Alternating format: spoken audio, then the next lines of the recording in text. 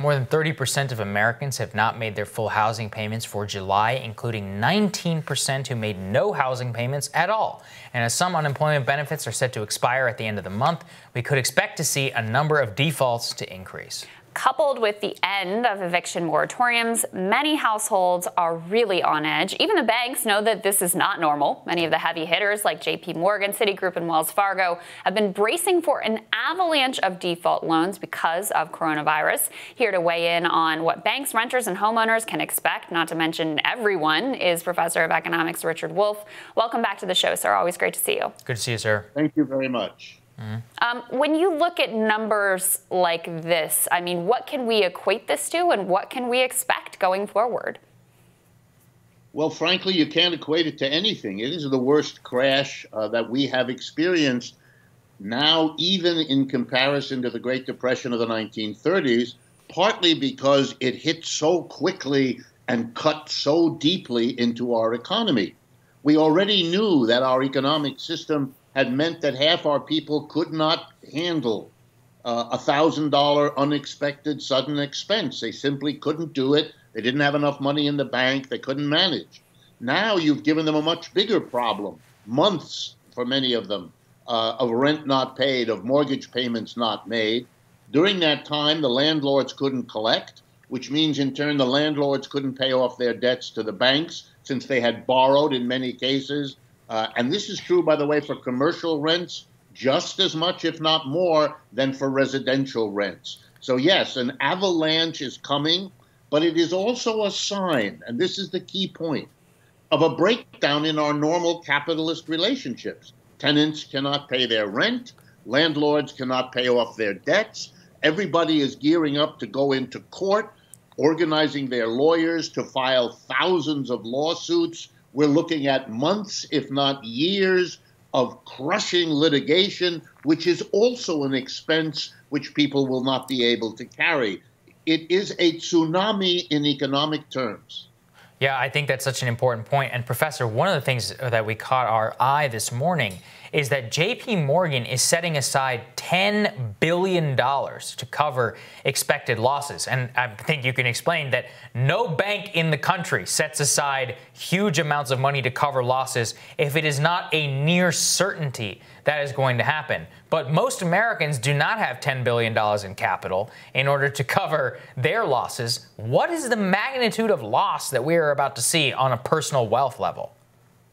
I think on a personal wealth level, we're going to see a surge in homelessness, people who cannot in any way, shape, or form manage this situation.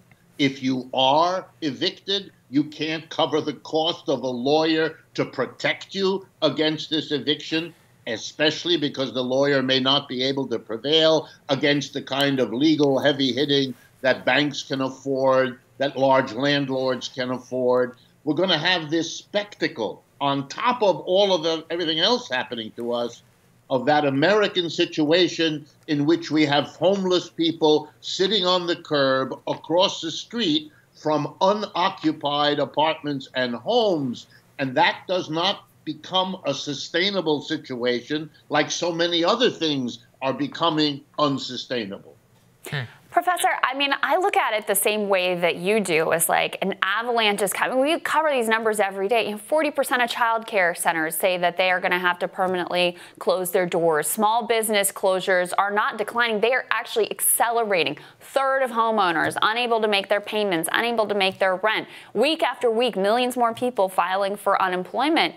And yet there seems to be this total disconnect, both from the stock market, but that is just like a representation of elites in America where either they feel that it's not going to affect them whatsoever or they're unable to see what's going on. It makes me feel like, am I crazy? Are they crazy? Just speak to that complete disconnect that we're all witnessing, which is incredibly disorienting. Well, it's partly a reality and partly a kind of economic card game. Here's the reality.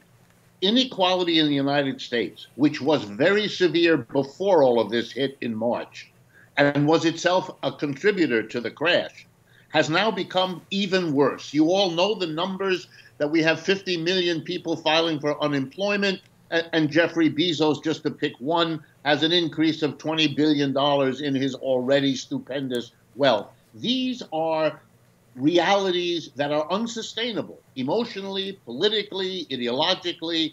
Everything will crumble in the face of this harsh reality. Number two, we have something which psychologists call mass denial. The people at the top seem to imagine, wrongly, historically proven over and over again, that somehow the mass of people can be plunged into really abject suffering and it will not somehow come back to bother them. They are in for a rude shock. Finally, the stock market. The stock market is no mystery at all. The Federal Reserve has pumped trillions of new money, dollars worth of new money into our economy. That new money is not going to hire people or to produce more goods or to expand enterprises because we have a crashed economy. The folks out there can't buy what we would produce now normally, let alone if we increase. So where does the money go? Answer, into the stock market. The people who get it, the banks, the large corporations, the wealthy, take the new money, buy shares of stock, bid them up, and so you get this disconnect, as you rightly put it, that is, as I want to stress, historic evidence proves over and over again, this cannot persist, especially in a country like ours that for the previous century prided itself on creating a large middle class. Mm-hmm. And Professor, let's lay this out for the audience. What do the tipping points look like? Because I feel like, we're always like, oh, it's about to come, it's about to come. When are we going to know that things are on a slide downward? Or are we already there? We just can't see it. We're already on the slide downward. We don't want to face it, but it's all around us. That's why we're talking about a tsunami of evictions coming on top of the catastrophe we're already going through. And while I don't believe we can get away with blaming Mr. Trump, he certainly carries a good portion of the blame, but this is a systemic problem that has been building a long time. That's why people don't have the savings to get through this situation. That's why they're laboring under unprecedented debt. So, yeah, it'll be lots of little things, each one adding up. But at some point, and I can't predict it any better than anyone else, it will be one too many, and then we'll see it in a way that no one will be able to deny. And when you say these conditions cannot persist, looking throughout history, what does that mean? Well, to give you an example, from our own history, the 1930s, after 4 years, which wasn't that long, 29 to 33, everything shifted. A center-of-the-road Democrat, Franklin Roosevelt, came into office, and suddenly, to the surprise of everyone, we had a tsunami of demands from below. We had a labor union movement, the likes of which we had never seen. The CIO in the 1930s, in the middle of a depression, organized millions of people into unions. These were people who had never been in a union before, whose parents had never been in a union. They simply joined unions because they were desperate, they were upset, they couldn't imagine getting through this situation unless they were unified in some way in an organization. We had tens of thousands of Americans join socialist parties, communist parties. We had things happen that put together the so-called New Deal coalition. And they went to the government and they said, you better do something to help the mass of people through this unprecedented catastrophe.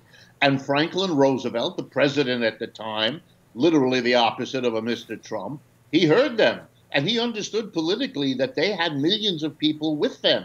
And so suddenly, look what happened. We created Social Security in America. We gave every person over 65 years of age, a check every month for the rest of their lives. We created unemployment compensation at the federal level. We had never had that either. We created the first minimum wage in America, so no employer could pay a person so little that they couldn't live. And finally, we hired, the government, the federal government hired 15 million Americans, giving them a job, giving them an income, allowing them to pay their mortgage and their rent.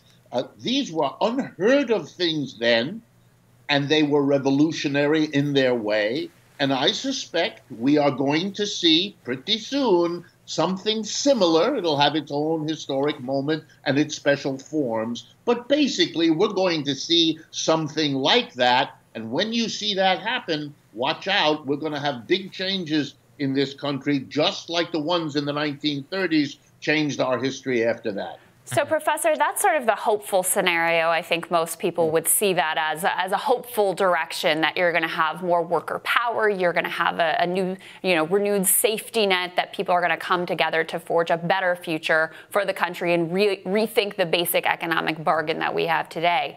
But there's another uglier potential path that is what scares me here as well. I mean, do you agree with that, first of all? And if so, could you sketch out some of that side of the coin? Absolutely. You never have the opportunity for the good news without also the risk of the bad, and vice versa. I mean, for good or for bad, these things come together. Yes, we could have the alternative. We could see a government like Mr. Trump's, they would certainly be capable of it, responding to an upswing from below of demands of the sort that we had in the 1930s. And you could have a response to that by ratcheting up scapegoating, looking for immigrants or foreigners or Lord knows who they'll come up with as a person or group or community to target with the blame, hoping to deflect people's genuine and justified upset onto an absurd target. Mr. Trump has already been doing that. He's tried it with immigrants. He now attacks the Chinese, whoever he can think of that will draw people's anger away from himself and onto something else. Can that happen? Yes. In Germany, which was in many ways the most progressive of the capitalist countries in the 1920s, it went extremely the other way into Hitler and Nazism as a consequence of the crash of 1929.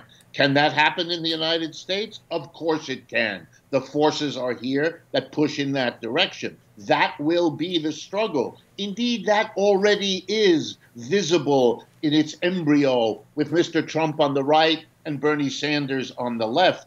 And that struggle isn't over. We're at the early stages of that conflict. Well, some very grim words there. Thank you, Professor. Appreciate it. Great to have you, Professor. Thank you. My pleasure. Thank you. Next on Rising, Trump campaign senior communications director. He responds to new polling that says Texas is a 2020 swing state. That when Rising continues.